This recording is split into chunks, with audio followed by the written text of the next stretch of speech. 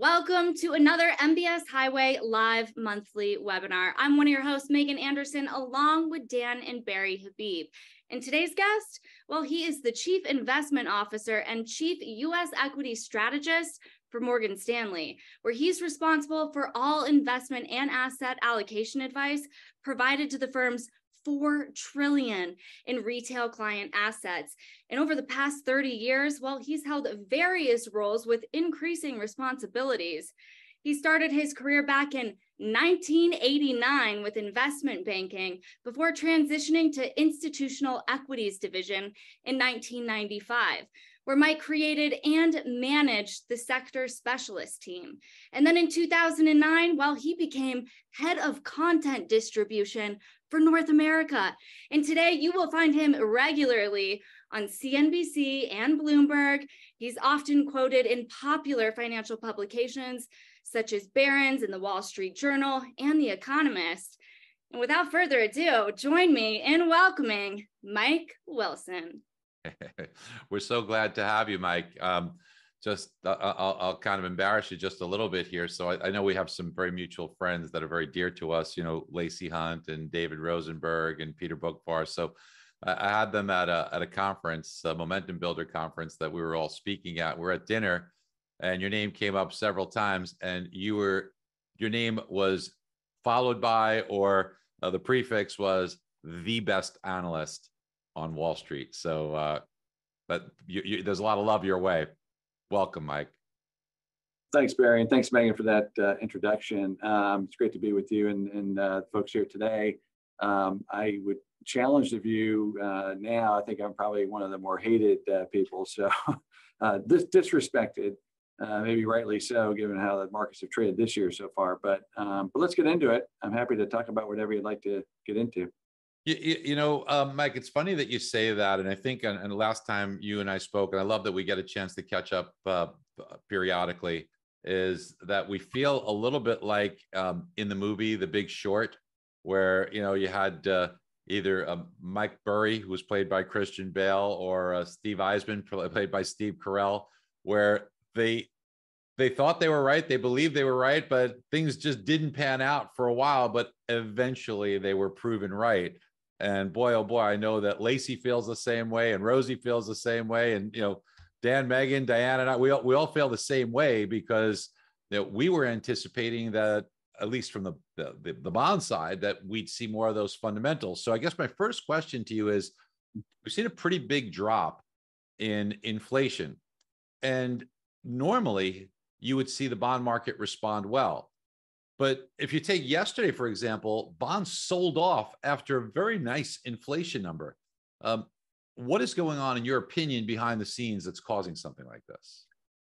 Yeah, I mean, I think, well, first of all, before I get to the bond market, I would say, you know, what's interesting in the stock market, you know, the fundamental view that we've had all year has actually played out. You know, earnings have generally disappointed in line with what we've been forecasting. We're in an earnings recession. I think that the deviation now is that the majority of equity investors are starting to believe that's as bad as it's going to get. And that's where our view is different than most equity folks now, which is we think the earnings recession is going to get worse and not actually bottom out in the second quarter. The bond market should, as you rightly point out, probably should like that too, right? The bond market should probably be rallying on the idea that growth is, you know, been disappointing, at least at the earnings level. Now, maybe the bond market's keying off the stronger than expected economic data. Things have been holding up a little bit better, perhaps, than what we would have thought. I'll come back to that in a minute. But specifically to yesterday on the inflation news, I mean, it was good, but I wouldn't say, I mean, we're still not at target. I mean, it does give the Fed the latitude to, you know, maybe hike today. I doubt it, but at least leave the door open to further hikes if necessary. So maybe there was a little bit more priced into the bond market for a weaker CPI than what we got yesterday. Even though it was soft, particularly in the services side, maybe the bond market was expecting something different. So there's always that nuance, which is just hard to know. And the other thing I would throw out there, though, is that, you know, the Treasury issuance, which, you know, we've been talking about a lot, that, you know, we have to basically issue a bunch of paper because they haven't been in the marketplace because of the debt ceiling. That's now been lifted. So they're going to be in the marketplace pretty aggressively. There was a rather sizable bond auction, as you know, this week, not just in bills, and that may have added to some of the supply. So I think there's a lot of things. I mean, look, it's not like rates are, 4.25 again, right? I mean, we're bouncing between 360 and 380. Okay, fine. I mean, it's just doing nothing, but it's clearly not pricing in a recession. And it's not pricing in, inflation going back towards target. I mean, I don't think we're there yet. The last thing, I would say, just because I want to come back to it again, maybe later in the conversation, which is, I think there's an underappreciation from folks who I talk to anyways, around how much fiscal stimulus there's been over the last 12 months. And I'll just give you some round numbers, but we look at the increase in the fiscal deficit over, starting in July of last year through basically June of this year. So, trailing 12 months, we think there's been an incremental $1 trillion in government spending. That's a 4% impulse to GDP, and I think some of that is keeping, some of the data better on the economic front, and maybe the bond market is kind of keying off of that there's more gas in the tank still to kind of keep us going for at least a few more quarters, if not longer. Well, where do you think the inflection point will be? Is it that we see inflation actually decrease? Is it that we see a crack in the job market finally? Because there's a lot of things that would lead you to believe that the job market is nowhere near as strong as what people are talking about. Where do you think that crack appears first? Well, I mean, as you know, when these cycles play out, it's gradually then suddenly, right? So I think we have a lot of evidence that it's happening gradually. We have hours worked down significantly. We have this divergence between the household survey and the traditional payroll numbers, which is widely divergent. Just to put that number out there, it's negative 300,000 jobs for the household survey last month. So, and I don't put a lot of credence in the labor data because it's the most revised data series we have. I mean, they come back and revise this thing. So I don't think we're in a full-blown recession today, but I don't think the labor market's nearly as strong as what perhaps the data is saying today. And I would gather that in a year from now, it'll probably be revised lower. And maybe it could be a situation like in 2008, where in the summer of 2008, you probably recall, since you brought up the comparison, where we're debating on whether or not we are in a recession. I mean, there's still plenty of people who said we're not in a recession. Oil was making new highs, so it's kind of hard to assume that. But of course, then we went back and we backdated the recession to the beginning of 2008. So in other words, in August of 2008, we'd already been in a recession for 8 months. But of course, in the moment, there was this big debate going on whether it was going to be a soft landing, or not. And I feel like it's very similar today, not knowing the answer, but suspecting that we're in the midst of the gradual deterioration in these markets that will eventually convince the equity market that there's more earnings risk in what they're pricing. Let's talk to the stock market for a moment here. So the stock market has been driven by just a handful of stocks, literally, right? It's a handful of stocks. History tells us that the catch up there usually is that the handful of stocks catches up to the market as opposed to the market catching up to the handful of stocks. What do you see happening here? Well, it's actually a really good question because there is evidence, okay? If you go back and look at historically and you're objective, and we try to be objective as we can, very bad breath is either the sign of a market top or a market bottom, okay? And you go back and look at all the major, breath collapses, that's what you usually get when the market's crashing, kind of at the end of a cycle. There are other instances where, the market gets very narrow and then the average stock catches up to the leaders because the leadership is kind of signaling that things aren't as bad as people fear. So look, nobody knows the future. We're leaning towards the case that the leaders will catch down. But we have to be open-minded to this, Barry, because look, we didn't expect $1 trillion of fiscal stimulus a year ago. Okay, who knows what the Federal Reserve is going to do with QT if the banking crisis gets worse. My suspicion is they'll probably end it quickly. And so I think we have to just be open-minded, and that's why the equity market is kind of hanging around because until the evidence is overwhelming in the positive, it will not price a recession. It just won't happen. It never happens until there's that event that's so overwhelming, hits you in the face, the equity market will fight it. And that's where we are. Is that a negative? Is that a negative job print? Well, I mean, historically speaking, one negative jobs number is not been enough. Since in 08, we got negative job prints, and we didn't, we hung around until Lehman, right? So I don't know. It can be a combination of things. It can be a liquidity drain, which is what I think it could be in this case. Which is let's just think about the next 6 months, okay? Next 6 months, Treasury's going to issue $1.2 trillion roughly in bills and some bonds. That will have to be absorbed by somebody. That's crowding out. We think reserves in the banking system will go down by $500 billion, which is, potentially not great for markets. Then you'll see kind of CTAs and other, passive strategies follow that price momentum the other way. You also have the fiscal headwinds, which is going to reverse in a major fashion over the next 6 months, at a time when we think the earnings picture is going to deteriorate further. So I think what's going to happen is price will lead, and then the fundamentals will follow. All right. I don't know if we need a big catastrophic event at the end to wake everybody up. I'll give you the last four just because they're instructive, and I'm not predicting any of these things, of course. But last recession, it was the COVID lockdowns. Okay, obvious. In 08, it was Lehman, and the contagion that created because the way they dealt with Lehman was different than the way they dealt with the other banks. Okay, fine. In 2001, it was 9/11. And then in 1990, it was the invasion of Iraq invasion of Kuwait by Iraq, which caused this massive spike in oil prices. So what's it going to be this time? I don't know. Hopefully it won't be life-threatening, and it won't be some financial contagion that really takes us to our knees, but it'll be something. Something will kind of jolt the markets in a way where the markets finally say enough. We can't look through this.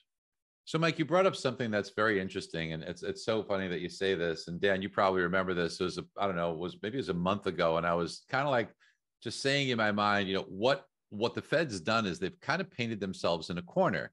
So if we do find ourselves where the economy is deteriorating, they might be loath to cut rates because there's some things that could happen. If they cut rates by more than 100 basis points, it may impact the dollar.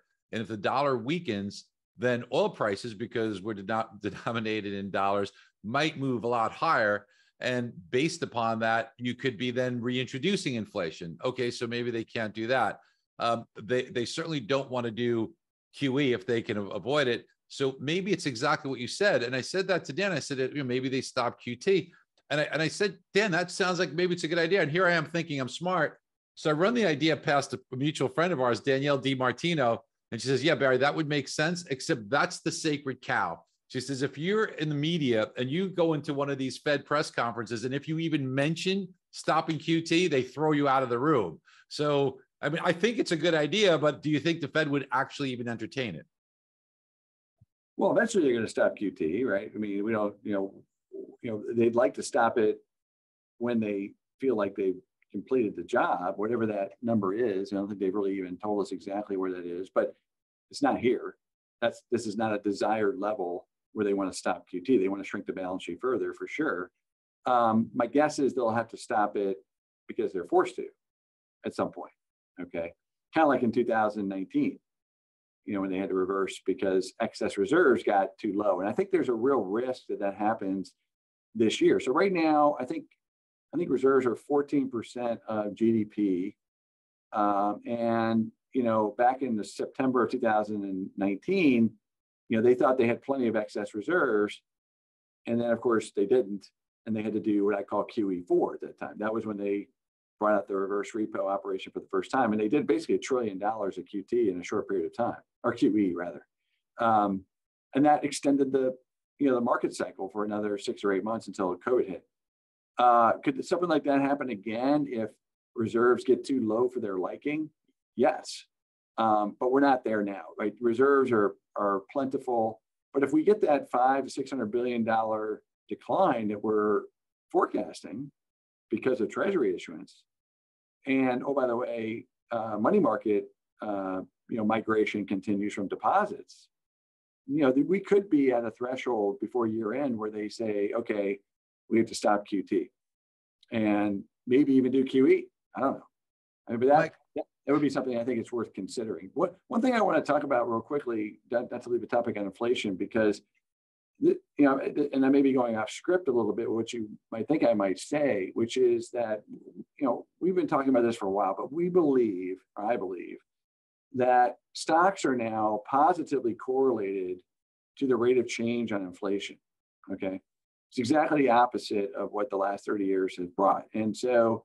Obviously, higher inflation is bad for bonds, so yields will go up. But it means that earnings can actually continue to do okay too, because it means pricing power has not left companies yet. And that's what we've been experiencing this year, right? Rates have gone back up since the regional banking problems. So we've gone from 330 to 380. And you would say to yourself, wow, I mean, surprised that multiples are up on that.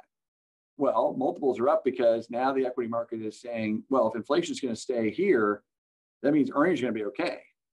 And so I can pay a higher multiple because I was assuming lower earnings before.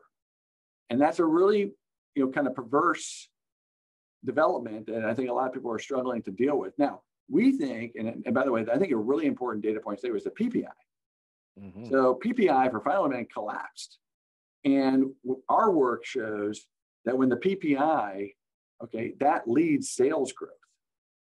So we think this is a leading indicator now for sales growth, which is going to really surprise companies in the second half of this year, meaning pricing power is going to evaporate.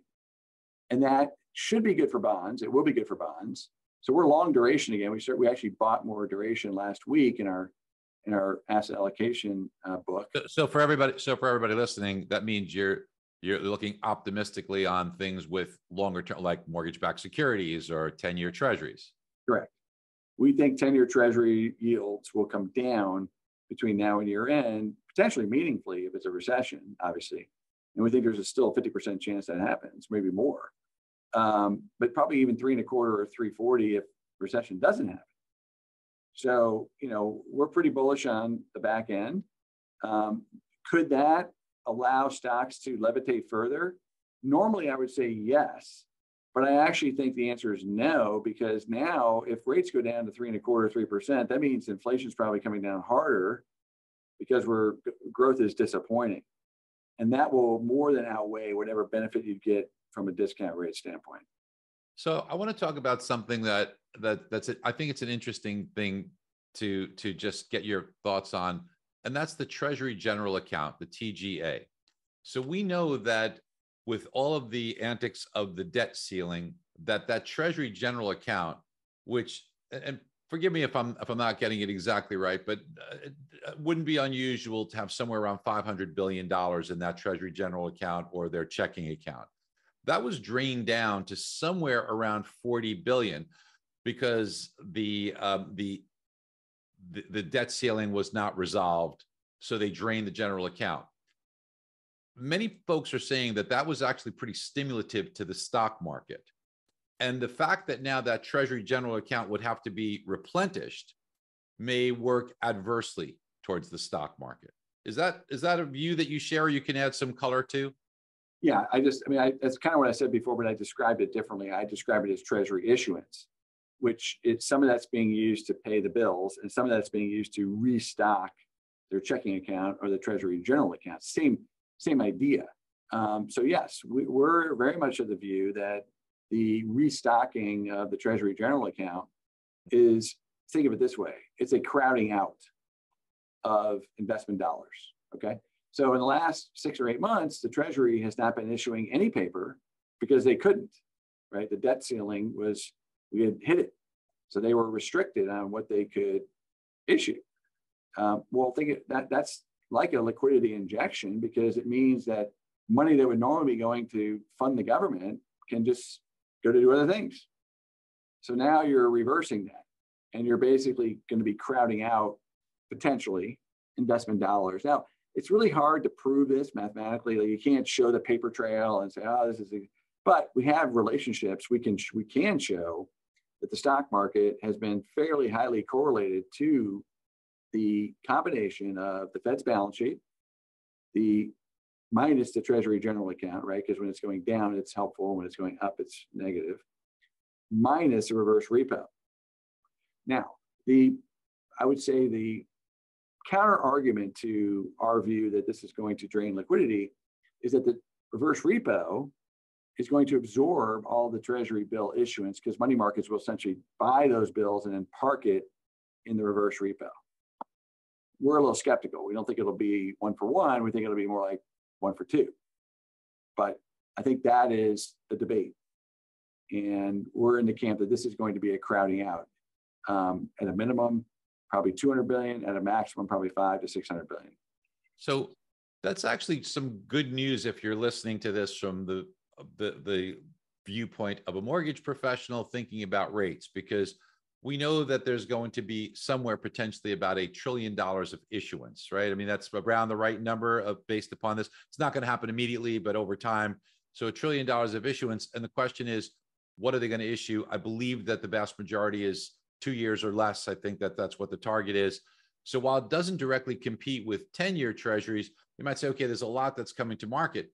But what you're bringing up here is something of really good interest, is that while it's a liquidity drain, maybe all that liquidity drain isn't on the bond market. Maybe the liquidity drain, there's a lot of participation from the stock market too. And that does not hurt long rates as much. Sure. I mean, look, there's no comparison between a Treasury bill and a stock, right? I mean, like, they're not the same at all. You could argue a 30-year bond or a 10-year bond has some similarities to a stock, right? I mean, different risk profile, but similar duration, can fill the asset side of your book in a similar way. Okay. I mean, look, nobody knows, right? I mean, but what I can tell you is that we've tracked this now for the last 2 or 3 years. And when the Treasury general account is increasing, it tends to coincide with weaker stock markets. Okay. Can I prove it? No. Is the relationship there? Yes. Hey, Diane, I wonder if you could pull up for us a chart that I'd love for Mike to opine on. And that is a chart of either M2 or ODL, you know, other deposits and liabilities. And, you know, ODL takes out money markets and cash. So we've got, you've got the M2 there, but let's get the rate of change if you can, Diana, because I think this is pretty revealing when you take a look at this chart. And a lot of people are looking at something like this, Mike. When you see a rate of change that's so dramatic and negative, like you do have here, and I believe the last time it was this extreme, while we don't have it on the chart, was about 1930. What's your thoughts on how this has an impact? Well, I mean, I don't even need to go back to, I mean, you've kept that chart up. You would see it every time it went negative, you're in a recession. Yeah. So like those shaded bars are recessions. And, you know, we're way more negative than we were in the early 70s, mid 70s, and early 80s. So, you know, that's the way I think about it. The way I think of, and this is real M2, we tend to look at nominal. And, you know, the thing that I think listeners might find interesting about that chart is this is why you have inflation. Okay, so remember in 2008 when this is real again, but that's fine. It's just the same story. After I'm not pulling up the M2 here. Yeah. Sorry, Mike. That's fine. But how about, would ODL help you here, Mike? Or you want to see what it is with the effect of inflation is what you want to see, right? No, this is good. You can just keep this up because it tells the same story. What I want to talk about with listeners is the following. So after the GFC, the Fed did QE for the first time, right? And it was aggressive. And I remember GFC, for everybody, it's the Great Financial Crisis. Yeah, I'm sorry. So the GFC is 08. And everybody's like, oh my God, we're gonna have inflation. And all the gold bugs came out. It's like, it's gonna be terrible. And I remember like retail investors were like, no, we're gonna keep buying bonds. There's no inflation. I don't see it. And they were right. And the reason why is because in the Great Financial Crisis, the QE that was employed, all it did was fill in holes on banks' balance sheets and consumer balance sheets who, basically lost their homes. So it didn't create new money. What it did was it sat on the reserves of the banks that used it to, shore themselves up. This time around, and that's why M2 never really got much above 5-6%. This time around, M2 went to 25%. Okay, Why? Because they printed the money and they actually sent checks to people to spend it. So it's just the velocity of the money exploded. Okay, PPP program, they sent checks to people. We at the time in April of 2020, we wrote a note said, get ready for helicopter money. This is it. And by the way, get ready for inflation. And I remember people like laughing at us, throwing us out of the room, saying, "You're out of your mind. We're going into a depression." I'm like, no, we're going to have monster inflation. And then of course they did the extra 3 fiscal stimuluses, 1 by the Republicans, 2 by the Democrats. So it was a bipartisan effort to get inflation, and they got it. And so here we are. And now, though, it's the opposite. So now you have a situation where the velocity of money is collapsing because you have a banking crisis in the regional banking system, and the Fed is shrinking its balance sheet at a record pace. So now you have negative M2 growth. I think in the nominal terms, it's -4, -5. I mean, that's your proxy for, there it is. That's your proxy for nominal GDP. So this is why we're so out of consensus on earnings. We think there's going to be negative revenue growth now. So last year we had a earnings recession in, a few areas: consumer discretionary, technology, comm services, the big internet advertisers, et cetera. Why? Because they all overinvested, right? They all thought the pandemic boom was going to go on forever. The old story, the pandemic winners, there's only a few, everybody won, okay? And some companies actually mismanaged it. They said, oh, this is going to go on forever, so we're going to buy a bunch of capacity and inventory. And guess what? Their costs got out of control. So now they're cutting costs, and everybody's celebrating that, saying, oh, look at these companies. They already had the recession. They're cutting costs. It's all going to be good from here. Well, yes, if this is as bad as it gets from a demand standpoint, that's true. But if we have now a disappointing revenue outcome, which is our view, then these companies haven't even begun to cut costs enough. And that's what we think is going to be the surprise of the second half of this year. But it all stems from the money supply overshoot. They overdid it. And now they're trying to withdraw this liquidity probably too quickly because there's so much pressure on them politically to get inflation down. And boy, they're gonna get inflation down. I mean, and they're gonna probably have a recession. Hey, Mike, I wanted to dig a little bit deeper on today's Fed meeting that we're going to be getting here at 2 p.m. Eastern time. The expectations are for them to not hike.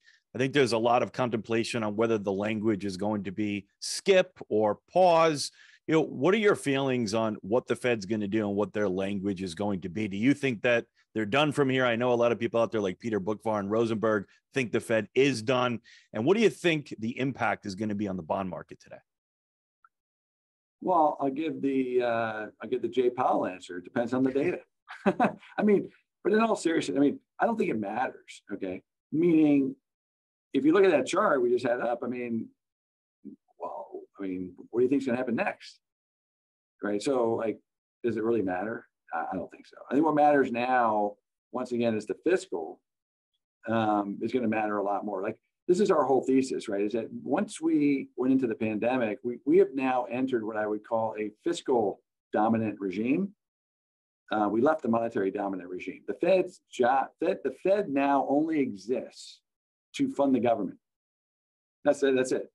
So whatever the government decides to spend, the Fed is obliged to help that out, to assist the Treasury in funding whatever the government decides to spend, whether that's QE or whether that's keeping rates lower or whether that's maybe tightening at a certain time or whatever. And I just don't think monetary policy is going to be the main driver of kind of the economy or even markets from that standpoint, right? I just told you, over the last 12 months, I think that the reason why we've done better the last 6 months is because of the fiscal impulse, not because of what the Fed's doing. The Fed's been tightening for the most part until they did the depositor bailout. Okay, fine. So, the bottom line for me is I think the Fed's going to pause today. I think they may talk about keeping the door open. That's probably what they should do and be data dependent. But I don't think it matters for the stock market. I think the stock market, what the stock market's going going to key off of now is the treasury issuance, like what that's doing to liquidity, and what are the fundamentals going to do in the second half? Is my earnings recession going to get called into work, or are the bulls going to be right and we have a reacceleration in growth? So I just want to kind of go over a couple of, it's so insightful, a little scary, kind of reminds you of Banana Republic. You get the Fed being, complicit in whatever you want to spend. It's a scary thought, but I mean, heck, you're right.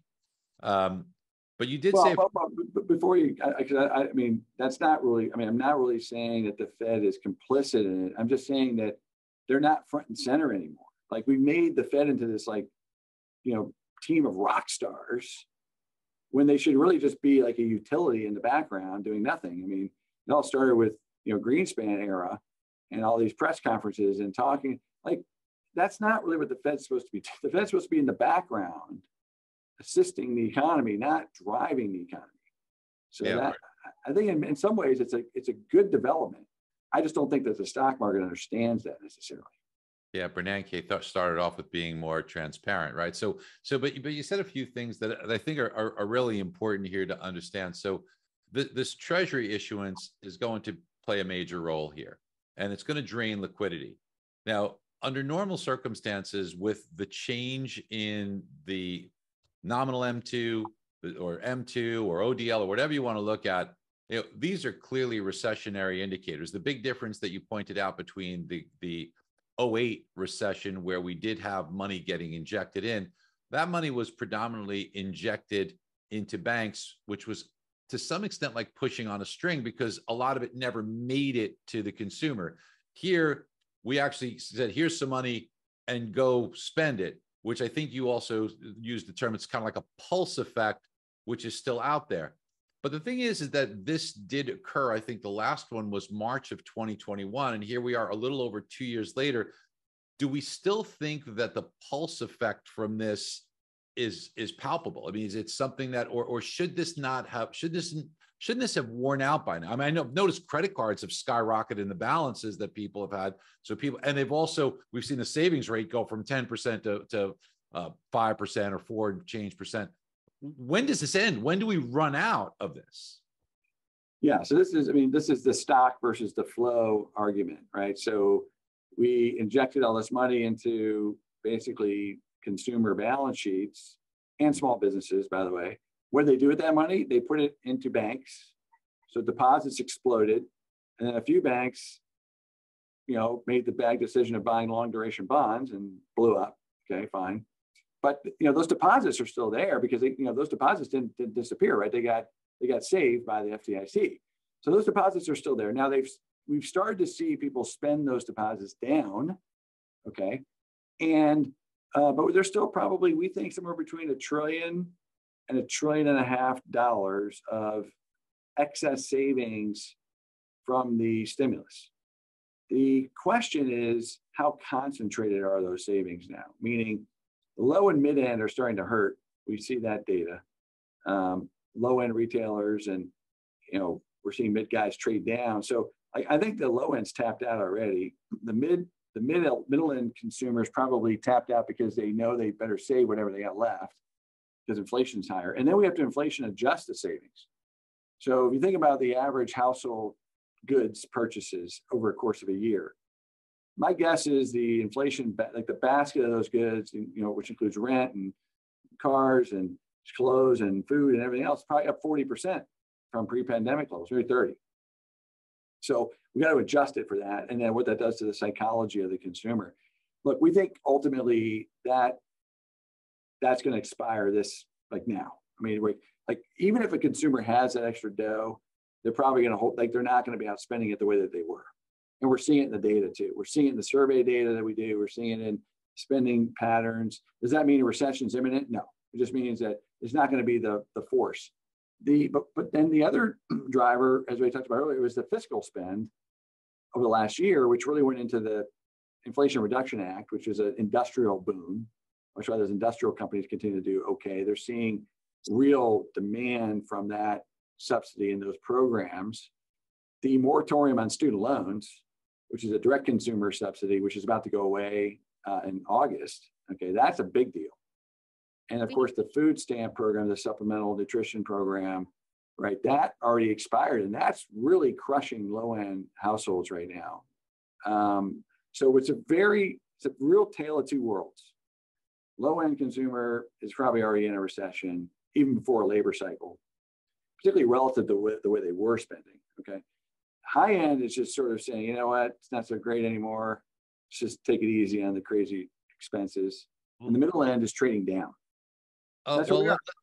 Let's talk about something that could impact that. And when on I think it was the 8th of March when SVB situation just kind of blew up. Our dear friend Peter Bookfar was always very insightful. Immediately, the first thing he said, this is going to create a credit crunch. I remember he went on CNBC and Jim Cramer, who clearly didn't understand it, started to like make some nasty comments to Pete. I mean, it's a shame because Peter was so smart and Cramer just doesn't get it. But talk about that, because you're a lot closer to it than we are. We know anecdotally from what we're seeing that banks are pulling back and there's a credit crunch. But I think you have a really good line of sight to how impactful a credit crunch is happening and what you see the longer term impact of this being. I mean, look, my reaction on the weekend that Silicon Valley failed, the first note I wrote was credit crunch. That's my initial reaction. Now, our banks team reminded me correctly that it takes time, that there are lines of credit that are extended to customers. Okay, now remember, only 3 banks went out. Right, it wasn't like now they will start the lending standards were already tight as of January before the bank failures. They're continuing to tighten, but they're not getting progressively tight. They're already very tight. But it takes time for the credit creation kind of cycle to go down. Now, we did get a real downtick in credit demand in the May release of the senior loan officer report. Okay, so what I think is, so if you look at our forecast, our banks analysts have been pretty good about this. They said, look, we think credit growth will stay positive on a year-over-year basis until probably the fourth quarter, and then it will go negative. And I think that's right. Although I would argue it maybe gets pulled forward a quarter. Okay, particularly if we don't know what the regulatory changes are going to be yet for the regional banks or even the SIFI banks. They're talking about raising capital standards there. So that's going to come out this summer, and that may accelerate it a little bit. But either way, we think credit growth will be negative year over year by the fourth quarter at the latest. And that, you know what that means. Slower growth and probably recession. Yeah. Mike, I think that when we take a look at, I'm just looking at some of these questions too that are coming through. Your thoughts on the 10-year, and I'm not going to ask you to translate it to mortgage rates necessarily, but what I'm hearing from you is that there's a good chance of, even without a recession, just fundamentally latter part of the year, 50 basis points less than the 10-year, and with a recession, I mean, who knows, but definitely even deeper than that, right? So, yeah, I guess for those of you that are listening and answering the question, wondering about it, because I know it's near and dear to you. So Mike kind of sees it the same way we do. We see lower rates. Eventually fundamentals hopefully will take over. We do have some extraordinary selling from banks trying to raise capital, but I know, Dan, you had another question as well. Well, what are you seeing there on that banking side? Because one of the things that's been hurting the long end and mortgage-backed securities in the 10 years is banks having to sell some of those assets to come up with depositors' money that's fleeing for some better options that were created by the Fed hiking so aggressively. Are you seeing that kind of stabilize a bit and some of that selling pressure ease up? And do you think that we're kind of out of the woods with this banking crisis? Or if the Fed were to skip and hike again, do you maybe see, some additional pressure there, maybe additional banks failing? Yeah, I mean, look, I think the duration crisis is probably over, at least with the major banks. I mean, I think at this point we would have seen that seems to be pretty contained. Plus, the FDIC and the Fed stepped in pretty quickly at the window. And look, the banks that are in trouble are still drawing at the window, but it's stable now. Doesn't mean it's gone away. They still need those reserves, and those are expensive reserves, by the way. The deposit betas have gone up, and they're going to stay high until the front end gets lowered. So look, we think it all ends up in the same place. Okay, which is credit creation is going to dry up. The best case outcome is we have a slowdown that doesn't lead to a credit sort of crisis, meaning that these assets, like we have, like right now it's a duration issue, not a credit issue. There's bad credits out there, but you know what I'm saying? Like there's no forced selling of bad credits right now. Now the refinancing cycle for office really doesn't begin in earnest till next year. And then there's going to be 5 big years in a row. So I think that's when like the credit event of this particular cycle, it takes a while. Like it's probably going to be a 24, 25, 26 issue for office. Will there be some other implications? Like, is there other bad credit areas out there? Probably. You know, and I guess my guess is a lot of companies will be exposed in the earnings recession in the second half of this year. It'll be like we're on pace right now for record bankruptcies. Think about that. Yeah, wow. And so you're saying next year on the commercial real estate for office probably starts to show some exposure there too. Right now it's mostly anticipation, but with realization of it probably starts next year. That's right. But I think what Dan's asking is this turn into a systemic crisis? I don't think so. This feels a lot like the 1980s S&L problem, and for the same reasons, by the way. Rates went up too fast, and it took 12 years. It's just like these. It's like extend and pretend. Like the deals will get done. It's a crowding out issue. Yeah, you know? I think another point that Dan was trying to get for the benefit of those that are listening too is that, you know, we're battling here trying to see rates come down, and maybe one of the things that's propping them up is some extraordinary selling by banks that are in a position of saying, hey, look, I'm trying to raise capital because deposits are fleeing into money markets. I really can't go to the person I gave the car loan, home equity line to and pull that back on them, or the commercial loan, can't pull that back. So my only choice is the investments I made in long-term treasuries to, although I loathe doing it, to try and sell those to raise capital. And and by doing so, that extraordinary selling that comes into the marketplace, you know, battles what we're seeing, and, you know, more supply causes. Do you think that that's essentially most of that is in the rearview mirror? Well, I mean, it's ongoing. Okay, I guess the way I come out on it is, and it wasn't clear, is that I think that the real stress pressure of that, like the market can absorb some of that supply. Right, there's always demand, inherent demand for long duration, high quality, you know, treasury bonds. So I think right now it feels stable. Could it get worse again? Perhaps. I think there'll be more. I think what really will do is it will truncate how low can rates get on the downside, even in a recessionary outcome, because there is supply at lower levels where banks can get whole on perhaps some of those bad purchases that they made, closer to 3%. Yeah. Before I asked you about stocks, you know, the spread between mortgages and treasuries has widened rather significantly by at least 100 basis points above the normal spreads that we've seen. Some of that clearly is the fact that the servicing value has diminished greatly, because I think the smart money is saying, hey, rates are going to come down, so therefore the servicing value shouldn't be as high, due to the fact that these loans will be refinanced, so there'll be a much more shorter lifespan on collecting servicing fees. But it's probably more than that. Is there a fear that the difference between credit quality has expanded, and that's causing the spread to go to these more extreme levels? Well, I think it's a combination of things you've brought up already, which is that I think there is a concern that and by the way, there has been supply of mortgages from banks. Okay. The question is, nobody knows how much. So there's just like, there's not as much appetite to be the first one in the pool. Let's see how this goes. Credit investors tend to be a bit more skeptical than obviously equity investors. You know, they're not going to run right back into the fire immediately. So it's going to be a little bit of a cat and mouse game, but ultimately, you know, I do think these mortgages will be funded because they're generally decent credits. You know, I mean, for the most part, it's just not. Yeah, they're good credits. Yeah, I want to make it clear, like this is not 2008 where you had 5% loan to value loans. These are 20 to 30% loan to value, in some cases 50%, because asset prices have gone up. You know, I think one of the interesting developments too is that people are kind of stuck in their homes now. Right? They can't really move because they can't afford to move, because they got to get a mortgage that's twice as expensive.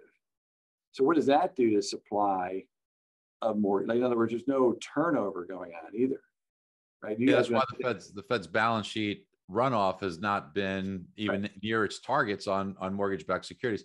I mean, but the people on this call are good enough. They're going to use some debt consolidation tools to kind of, because people are paying high debts on their other things like credit cards and car loans and home equity lines of credit, so their blended rate. But that's a different story. That's the people on this call will be able to solve for their customers. I want to ask you about stocks. Could you do some math back of the napkin in your head where you're seeing, let's say, the S&P should be, not just the, where it is, like how do you get there based upon the calculations that you would go through to say, here's where you think earnings come in, here's the multiple you'd apply, and here's what the S&P should be?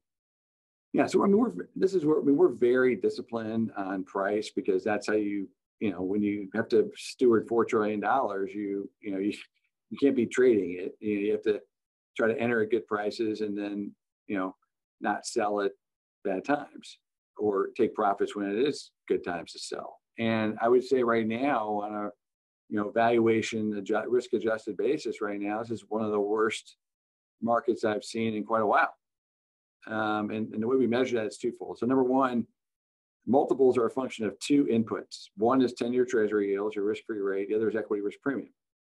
And the bear market last year was almost 100%. Actually, it was 100% related to higher discount rate. Had nothing to do with equity risk premium. Equity risk premium actually went down over the course of 2022, even though risks on growth increased at times during last year. So in other words, the equity market at no time over the last 12 months is really worried about growth in a meaningful way enough to price it into the equity risk premium. Today, that equity risk premium is actually down to 150 basis points. I think the fair value for equity risk premium in a higher inflationary environment is probably closer to 200. But in a world where your earnings risk is so significant, that equity risk premium should probably be closer to 400. So we're so far off from what I would consider a fat pitch on valuation, meaning I think the S&P 500 multiple, given the earnings risk that we see, should be about 14 times, which is an equity risk premium of, call it 350, and a 10-year treasury yield at 375.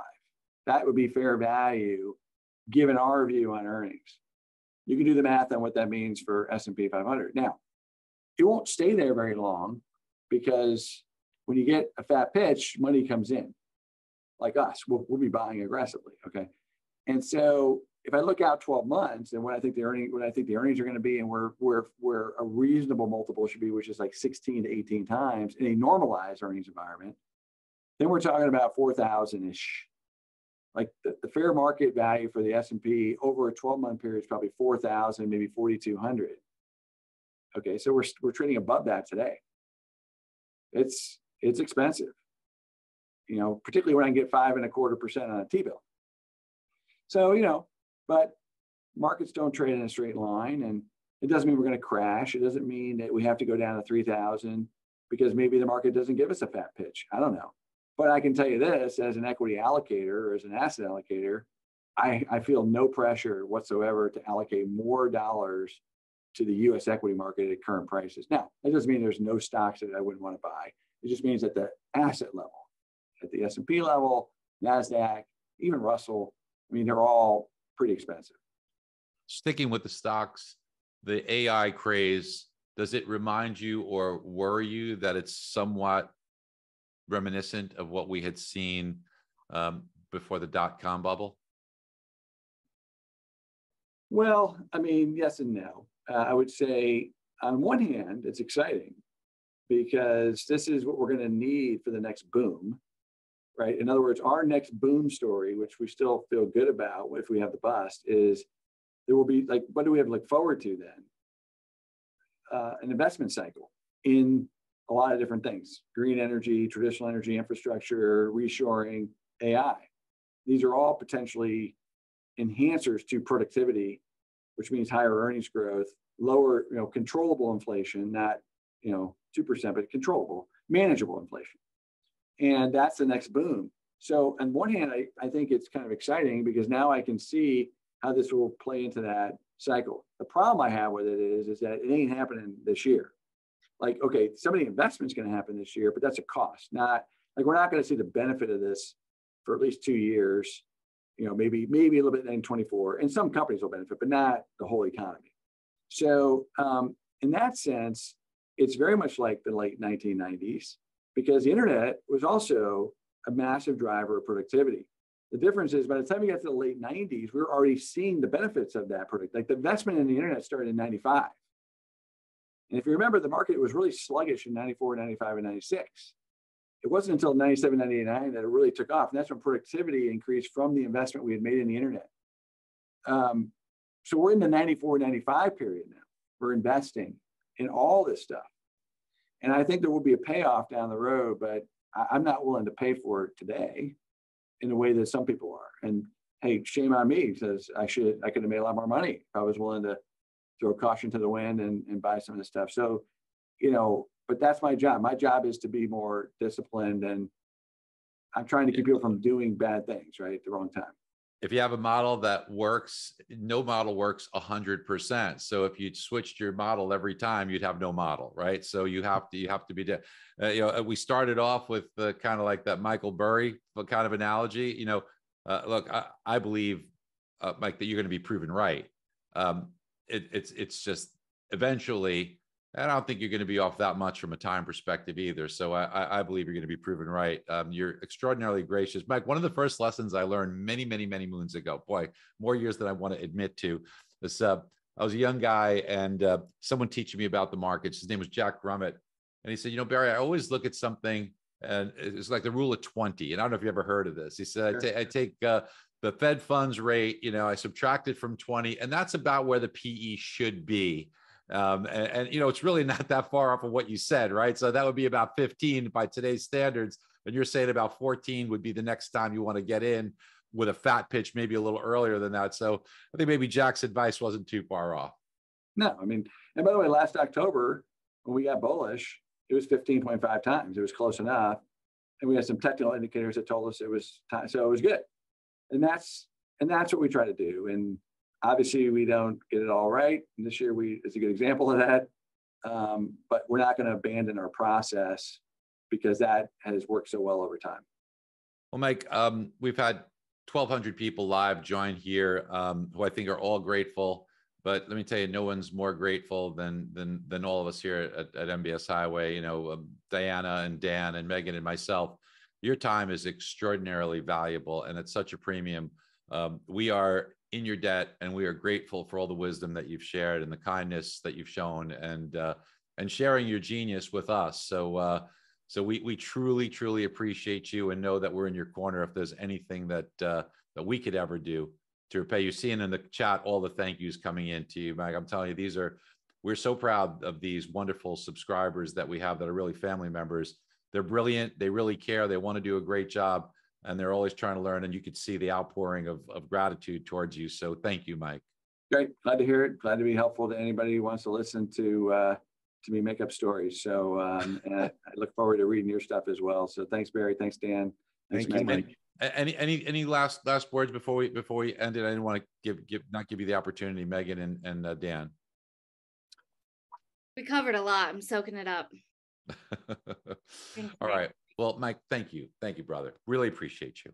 All right, guys. Bye, everyone. We appreciate you guys. Everybody. God bless you all. Thank you.